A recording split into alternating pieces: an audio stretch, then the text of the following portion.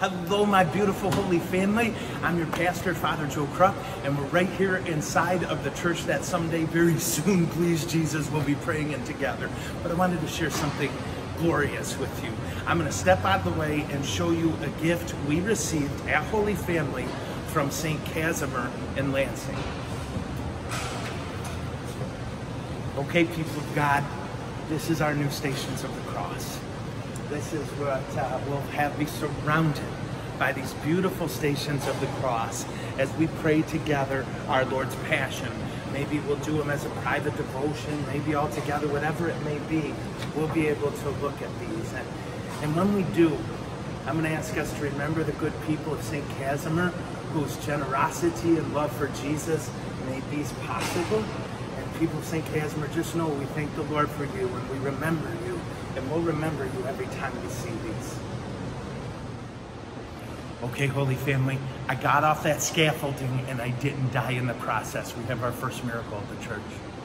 I want to take a moment now, guys, to offer you, I guess, an encouragement and a challenge. So the encouragement is this. A year ago, we moved out of our church into the hall to pray Mass. And at the beginning, I begged you.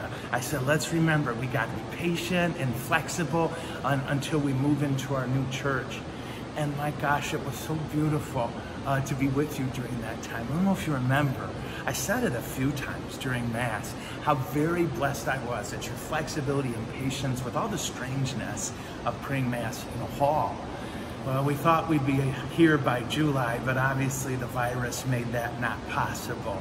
But I pray you remember it because it touched my heart as your priest that you were so flexible and patient. Now, that's my blessing, and I want to offer us a little challenge, and it's to remember these are weird days, guys. We can't do all the things we would like to do. We can't provide quick and helpful answers all the time. This virus and the quarantine have really thrown everybody off. So I'm looking at you and I'm telling you, hang in there. God is bigger than all of this. And be conscious in your heart of the fact that you might not be as patient as usual. It might be a little harder to figure out what fights to fight and what ones to let go. It's okay, that's part of this. But be conscious of it as we move forward, okay? All these different things affect different realities. And since it's a church and a school, everything's all tangled together.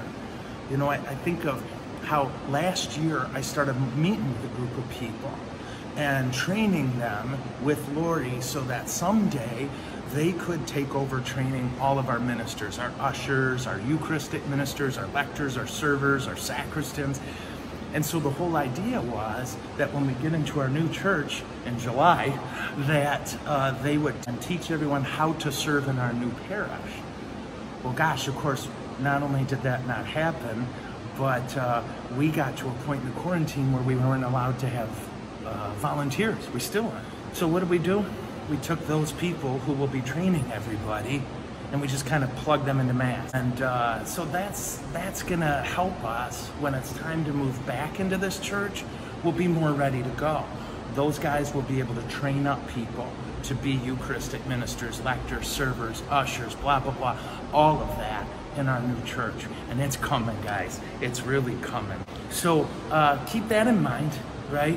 Just one of those things where God was in charge. God was already ahead of us. And we had a system in place where we obeyed the rules the governor gave us, but also were able to accomplish the good of praying Mass with lectors, servers, Eucharistic ministers, or whatnot.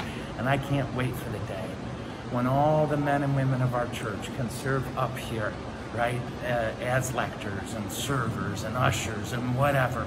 We're getting there, guys. Hang in there, all right? We're in a really unique position, guys, and I'm so fired up. I mentioned this at all the Masses this weekend. It's possible. It's very, I even want to say likely, that we won't have to take out any loan from the diocese to finish this church if we receive 100% of the pledges that we anticipate we're going to receive. If we can get everyone who pledged to fulfill those pledges, we're going to be in great shape when this church is done financially. So what I want to do is offer you this.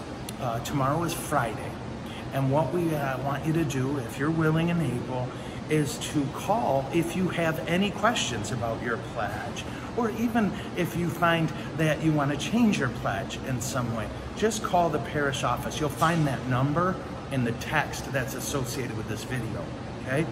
Now, what I did was I asked Kevin and Carrie to be available to personally, and I promise you, confidentially answer any questions you might have, or talk about your pledge with you. So if you have any questions, if you have any comments, give us a call. Tomorrow's the best day, just because we're setting that day aside for it, but call when you can. And know that Kevin and Carrie, you can trust their confidentiality, and they'll have all the information there, hopefully, to answer any questions you might have. Of course, I'm crazy if I don't say this. If you haven't pledged or donated to the building fund and you would like to, oh, we'll take those. Yeah, again, just give us a call at the number you'll see beneath this video, right in the little text that describes the video, and let us know how you want to help. And oh, we'll make it happen. So, guys, we're close, we're close, we're close. Look at behind me, look at what's happening. And I don't know, can they see the purple styrofoam altar? That's not our altar, guys. That's the mock-up we're using. But soon, very soon, we'll be praying together in a new spiritual home where for the next 100 or more years, we're gonna baptize our little squeakers. We're gonna join couples together in marriage. We're gonna cry together at funerals and cling to our hope in the resurrection. We're gonna receive the outpouring of the Holy Spirit through the sacrament of confirmation. We're gonna receive the Eucharist every day. I could go on and on. It's coming, guys, and it's coming because of God's goodness and your generosity. Thank you very much. Jesus bless you.